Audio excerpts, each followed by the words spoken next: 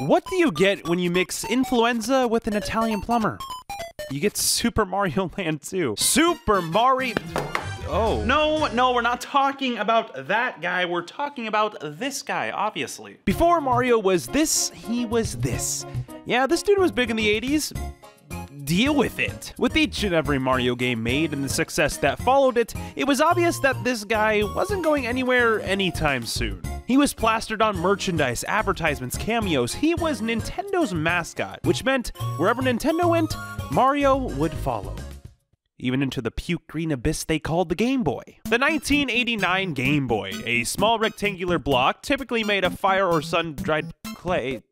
Wait a minute! Nintendo's handheld brick was truly a revolutionary device, bridging the gap between portable LCD entertainment and home console experiences of the 80s and 90s. Yes, it may be dated in some aspects, a lot of aspects, all aspects, but you can't deny just how iconic this system is. It paved the way forward for portable gaming, even if it did have one of the worst screen displays money can buy. But Nintendo already monopolized the gaming industry at that point. All they needed to do was put the right games on the system, or should I say, the right faces. Mario had already proven his influence before the Game Boy even launched, with 3 mainline games and many different spin-offs under his belt. It would be an understatement saying Nintendo would be the stupidest company if they didn't put this plumber on their handheld system. So, of course, they did, and not just once, but thrice. Ah yes, the Super Mario Land trilogy, the main Mario presence on the Game Boy. Now, whenever these games are mentioned, they're always deemed as underrated.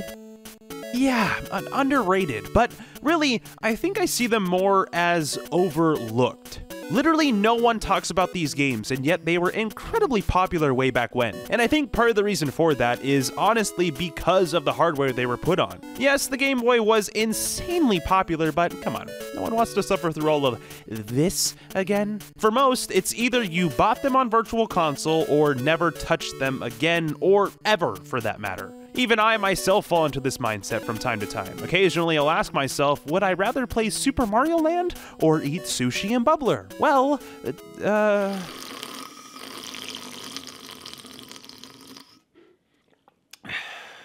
what? I at least thought about it. It's about time I stop picking sushi over this series and really see if they're worth anyone's time. Starting with, of course, the Game Boy launch title, Super Mario Land. Okay, now time to show you what I'm really playing on. So before you even boot up the game, Super Mario Land sets the tone straight away. The title clearly states that this is simply just a land, not a world. It's bite-sized in all categories: sprites, playtime, the game itself. 4 of these boy cartridges are equivalent to 1 manly cartridge, because the NES it's manly. Of course, with it being on a handheld, limitations were expected. The game is only about 30 minutes long, but man, it's a charming 30 minutes. That time isn't spent in the Mushroom Kingdom either, rather you're in Sarasa Land. Sounds like a world that belongs on my eggs. Princess Daisy of the land gets kidnapped by the evil alien Tatanga, and for some reason, Mario is here to save the day, because I guess his LinkedIn profile got leaked to other kingdoms or something? I don't know. Now, one quick thing I'll point out here is just how well this brand new world is portrayed.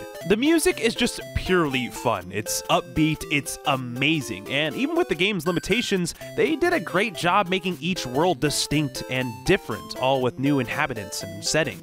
And talk about a unique cast of creatures, my goodness. Never have I seen Easter Island heads pose a threat to Mario's life, and I'm all for it. It's nice to see that they wanted to differentiate themselves from the console titles. Even back then, it wasn't anything surprising seeing Mario off in a whole new world, but seeing this in the present day where 2D Mario feels so oversaturated with the same themes, I can't help but say that this just makes me smile. But even with all these changes, they still managed to keep the familiarity of past games while also mixing in its own quirky ideas and characteristics. Instead of castles, there's old Egyptian ruins. Koopa shells now explode after impact, power-ups completely launch out of item boxes, and instead of fire flowers, you find super flowers, which let you shoot bouncy balls to zoom all across the screen. The way it presents itself is definitely its biggest strong suit, but gameplay-wise, for being Mario's first portable, I mean, it's alright.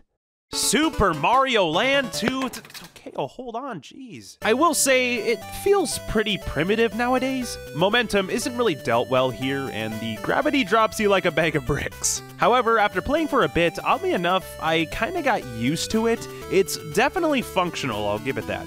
Surprisingly though, gameplay switches up for a couple of levels with random auto-scrolling shooter sections. These kinda just come out of nowhere with no warning. They're very simple in gameplay, but they're a nice change of pace, just another thing to add to the list of charm this game presents.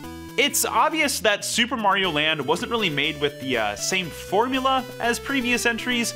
When you start to hear the Can-Can theme playing instead of the typical Mario Star theme, you kind of get the vibe that development was under new management, which is far from a bad thing. Mario's creator, Shigeru Miyamoto, had bigger fish to fry at the time, and so Nintendo opted to give the Game Boy's inventor, Gunpei Yokoi, the opportunity to direct and produce not only Super Mario Land, but also the rest of the following games in the series.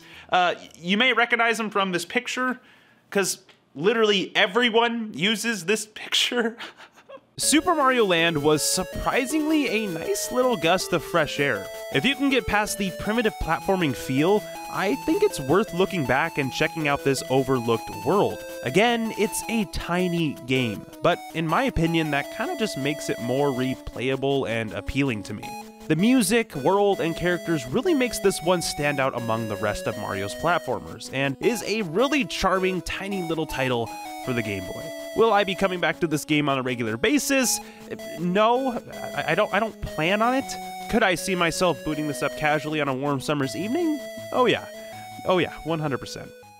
3 years later, in 1992, Super Mario Land 2 6 Golden Coins was put on store shelves. And this game makes it quite apparent that this development team was not out of ideas. You see, Super Mario Land lived up to its name, okay? It was tiny. Super Mario Land 2, on the other hand, yeah, that's a different story. I mean, looking at the two side by side, these just look like they're on different consoles. Super Mario Land 1 to 2 is like a Dub soap bar to a Dr. Squatch bar, okay? It's an upgrade on all aspects. Bigger and better graphics, fluent controls, 4 times the length. Now this is a sequel. I actually had the privilege of finding this gem on the 3DS eShop. It was a Mario game I had never seen or even heard of before. I bought it, beat it, and look at me now. You, see a difference? Yeah, because there isn't one. Wario makes his grand debut, being Mario's antagonist this time around. Apparently, while Mario is in Sarasa Land during the first game, Wario decides to invade Mario's private island and completely raids and takes over his personal castle. Well, I guess we all know where Mario's royalties went. Just like the first game, the overall theming is mixed up a lot compared to the conventional formula of past Marios, only this time, they take it to a whole new level. Worlds are diversely detailed, with each zone having its own unique set of enemies, music, and final boss. And when I say diversely detailed, I mean they don't slouch with the variety. Like, this game is interesting, it's weird. When you have one of the main bosses as the 3 little piggies from the classic children's story, you know you're in for a wild ride. I love that it leans into the wackiness though. It makes the game so memorable for me, and they had to do something to compensate for the lack of color. So they went out of their way to make every single world that much more different from each other. You have one zone where it's Halloween themed and there's Goombas with Jason masks on them. There's a world where you get swallowed by a giant turtle and inside it is a giant whale. One zone has you shrunk down to a tiny little dude running around a ginormous house. Oh, and there's this whole Mario zone where there's toy-like gimmicks, including this one themed after lots of circular objects and bouncy balls, and I'll have you guess where that one's located. And what makes these worlds even cooler is you can experience them in whichever order you want. The game starts you off in a tutorial level of some sorts, and from there, you gain full freedom. If I had to find one nitpick about this game, it's that it's a bit too easy for my taste. Each boss is a breeze to get through, and because it is on a handheld, they opted to make enemies and platforms a lot more chunkier and easier to jump on, which I think overall helps the experience rather than hinder it. They also introduced this new carrot power-up that basically lets you hover in the air, but because of how fast your momentum takes you when using it, you can bypass certain sections like it's nothing. Again, the difficulty is really just a tiny nitpick. It's nothing that hurts the game as a whole. I'm just saying if you're looking for something to test your skills instead of a casual playthrough, the closest thing you'll get to that would literally be the final level of the game. It's kind of hard to find anything more to say about this sequel. In a few ways, this game was pretty influential to the Mario franchise, and especially the Wario franchise, because without it, we wouldn't have WarioWare DIY. And where would I be without WarioWare DIY? Personally, I feel like Super Mario Land 2 needs more recognition. I can't understate how much of a substantial step Mario Land 2 is to 1. I'm serious when I say everything is upgraded. The game is definitely an interesting experience that will keep you entertained the whole time, and it's more than functional when it comes to being a quality platformer. If you haven't tried this game out for yourself, you're missing out on one of the Game Boy's most essential titles. As I saw the credits roll and the night got deathly quiet and my face lost all its expression, I said to myself, if you're gonna play the Game Boy, you gotta learn to play it right. Are you quoting Kenny Rogers? No! Wario Land Super Mario Land 3. I'm not having a stroke when I say this, it's literally the title of the game. Yeah, this is one of those situations where they subtitled the game as a sequel, fearing it wouldn't sell well. But just like how people don't really consider Yoshi's Island a sequel or a prequel to Mario World, the same can be said about this game, even though it technically is. It's literally having an identity crisis though, cause it is the third Mario Land game, but it also is the first title of a whole new series of Wario Land games. So, I mean, in a sense, it's kinda pick your poison. And the poison I'm picking is this game representing the third and final installment of the Super Mario Land series released in 1994.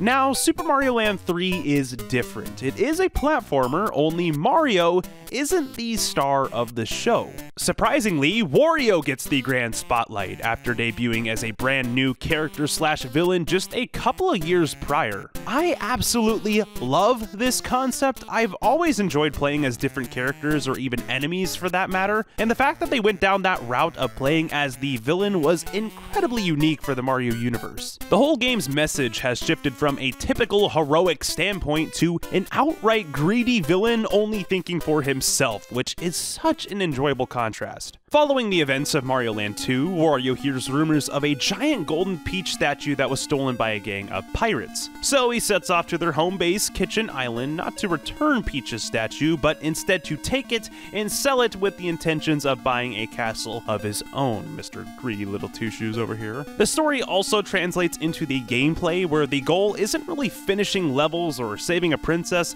but it's more about exploring each level, finding hidden treasure, and collecting as many coins as you can throughout the adventure. With this gameplay shift, the pacing is a lot slower. I mean, yeah, Wario is a lot more chunkier physically, but I don't think that's solely the reason why it's easygoing. The game wants you to slow down. Collecting is the main focus after all. The concept of Wario Land is great. I think having the focus be on collecting is a nice change of pace. Now, if only the literal pacing of the game wasn't as sluggish, I think I would enjoy this one a bit more. Again, I like the concept, but personally, I'm more of a fan of the quicker, snappier gameplay of Mario Land 2, and Wario Land is far from snappy. First of all, you can really feel the weight of Wario in the platforming. He's slow and doesn't really have much forward momentum. They try to combat this by giving him a shoulder bash attack, which is nice for killing enemies, but mixing it in with platforming can feel pretty janky, and I died a few times because of it. Enemies themselves also work a little differently. Most, if not all of them, aren't one-hit KOs, but instead require to throw or to charge into them to finish them off, but this is a very small nitpick. It's not the biggest deal. I guess what I'm trying to say is that Wario Land doesn't feel as smooth overall as the previous games. And for being a game that tries to incorporate a little exploration, I found that some levels were kind of frustrating at times. What I mean by that is it was sometimes hard to differentiate hazards versus places I could explore. A few times I died to a pit or a hazard that I thought I could explore, but instead I just fell to my death. This could just be a personal problem, maybe having too high expectations when it comes to exploring, but I think this problem mainly stems from the Game Boy's limitations and the lack of color. I thought they could have done a better job at indicating hidden areas or places you could find. It also doesn't help that some level themes and enemies were, I felt, reused too often and got pretty redundant near the end of the game. I will say though, for being on the Game Boy, this game has a pretty good chunk of playtime. You have 40 levels to play, and hidden throughout the world are 15 relics that are super satisfying to stumble upon. On top of the relics you find, the game keeps track of your total coin count. At the end of each level, you get a choice of spending the coins you collected for extra lives, or playing a gambling game of double or nothing. And I know what you're thinking, Nintendo promoting gambling to kids? Well, it wouldn't be the first time. Luigi. When it's all said and done and you defeat the final boss, the game tallies up all your money, and based on how much you collected determines what kind of castle you end up with, leading to multiple different endings. I ended up with a tree stump. You can really tell I tried my best. Wario Land Super Mario Land 3 brings up an interesting take for me personally. I didn't really enjoy Wario Land as much as I was hoping, but I do think it's a good Game Boy game. I think it boils down to the slower gameplay. I felt it was a little too sluggish and slow for my liking, but I do think it was intentionally designed to favor a better portable experience. When you have faster gameplay and precision on a smaller handheld, it can bring up some problems, but with this game being slower and having the goal revolve around collecting, I just think it fits the portable atmosphere better. It also encourages replayability and exploration, which other Mario platformers at the time did not. It's a big Game Boy game that has lots of cool features for its time, like cutscenes and multiple endings, and thinking back to when this came out during its time period, I think it would be a solid title. But right now, I just feel as though it wasn't the game for me personally. One thing I will say about Wario Land though, is that it's different, and I can appreciate that. I may have not enjoyed it as much as others, but if this brought any interest to you, I would say give it a shot. It's not my favorite, but it's definitely a quality Game Boy title. But back in 1994, it must have done well enough because Wario Land didn't just get a sequel, but it paved the way forward and created a brand new beloved line of games of its own, expanding the Wario world even further and solidifying himself as a staple character in Nintendo's library. But all of that is for another day down the line. The Super Mario Land series is really underappreciated in my eyes. I think all three were good games that brought quality platforming experiences to Nintendo's 90s handheld. They may be a bit dated in some aspects, and yeah, Wario Land may have not been my cup of tea personally, but for the most part, I enjoyed this series, and I think all three are very charming, and I really do think they brought a lot of value to this brick they called the Game Boy. Thanks for watching and listening, and I'll probably catch you later, and but let me just unzip this for you. There we go. Thanks for watching.